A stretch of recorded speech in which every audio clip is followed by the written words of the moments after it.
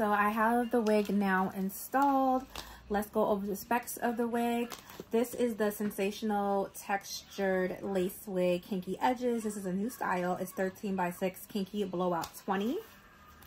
I have her in the beautiful, beautiful color Balayage Mocha. This color is so gorgeous. I have forgotten about this color.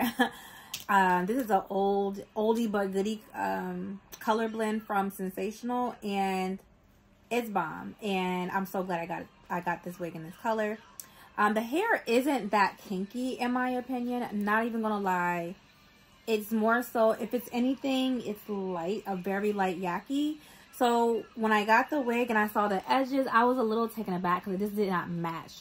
As y'all see, I went ahead and added my own swoops, but I did leave the kinky edges on the sides.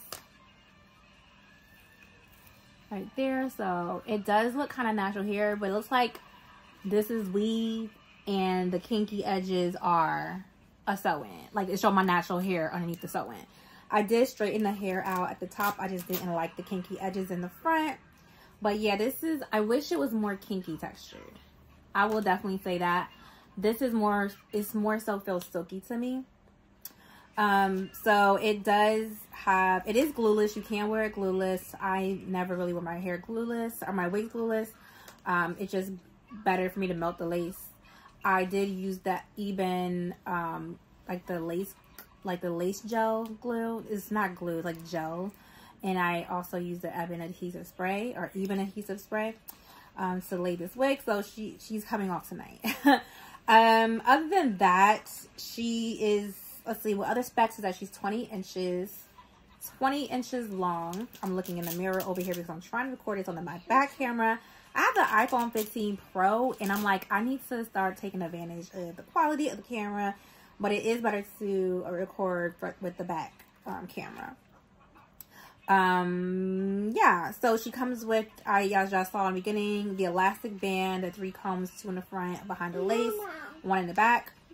It does say that you can flatten the edges, so you're not stuck with the kinky edges if that's what you like.